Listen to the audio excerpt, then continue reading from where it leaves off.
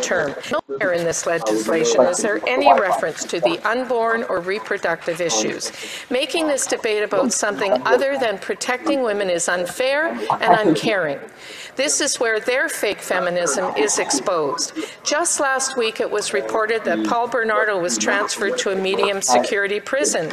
Conservatives brought a unanimous consent motion calling for an immediate return of this brutal serial rapist and killer to a maximum security prison. We were shouted down by the Liberal member from Kingston and the Islands. They made their intentions clear then.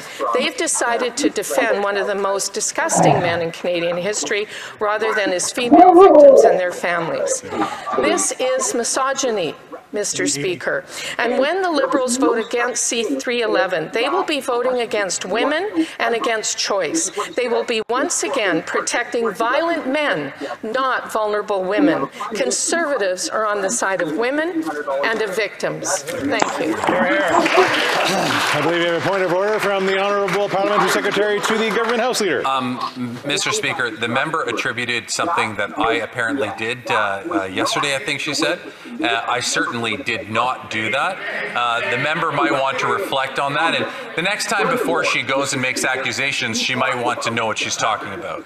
That is descending into a fair amount of the debate this evening, but maybe on that same point of order, the Honourable Member for South Surrey White. Speaker, I was in the House when the unanimous consent motion was called. That member said no. I rarely make a mistake about what that member does.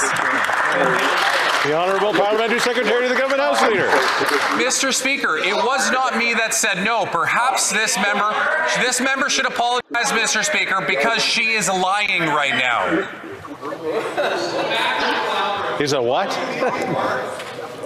All right. The Honourable Member for South Surrey White Rock. Speaker, the member just called me a liar in this House. That is, and then walked out. Oh, he's back.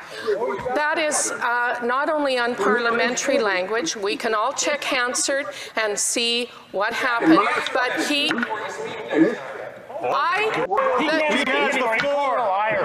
Mr. Speaker, I have the floor, and that this member is shouting over me when I have the floor is also unparliamentary. It's a disgrace.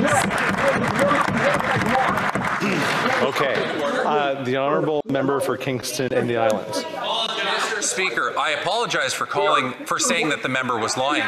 What the member is saying is not true. She should check Hansard before she makes that accusation in this House, because what she is saying is simply and categorically false. I would have challenged him, or the member from Kingston and the Islands, to show me earlier.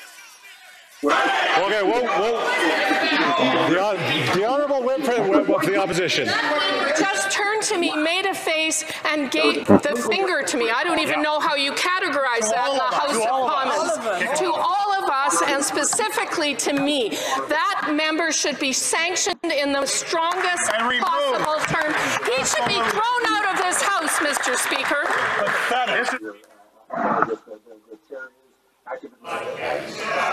I'm going to take a break for a second here, and I'm going to consult. Now we're going back to, well, the orders of the day. Orders of the day, government orders, government business, resuming debates on the government business number 26.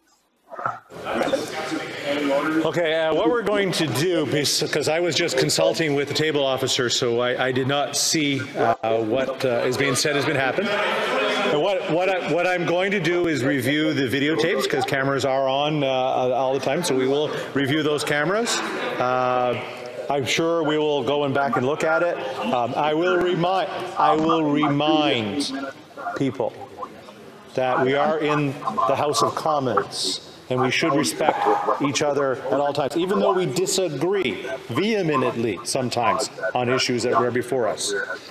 And to accuse and to maybe flip the bird or give the finger is probably something that should not be seen in this House at any time. I believe Did you do the tires, Bill? to the honourable member for Vancouver Kingsway, and then I'll go back to the honourable. I want to say that I was coming into the chamber right at that moment, and I can tell you I did see the member from Kingston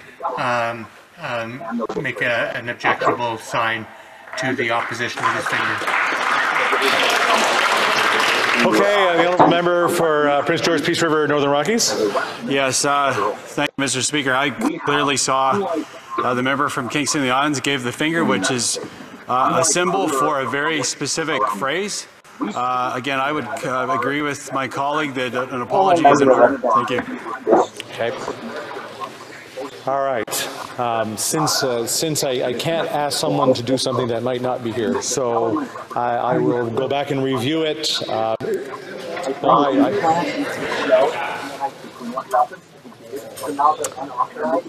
right. How about this?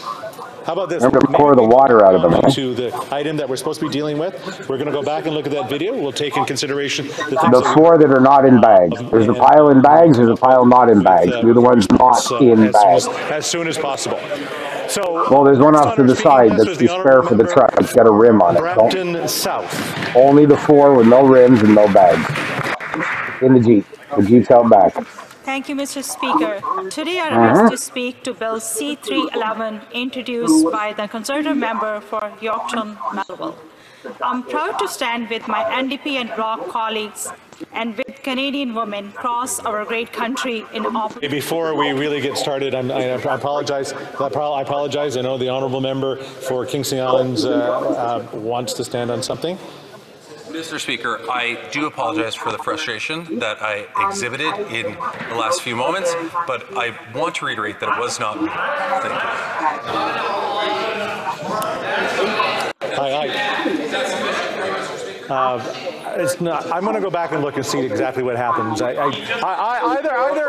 Listen. Either we admit to doing something in the chamber, and we unreservedly apologize.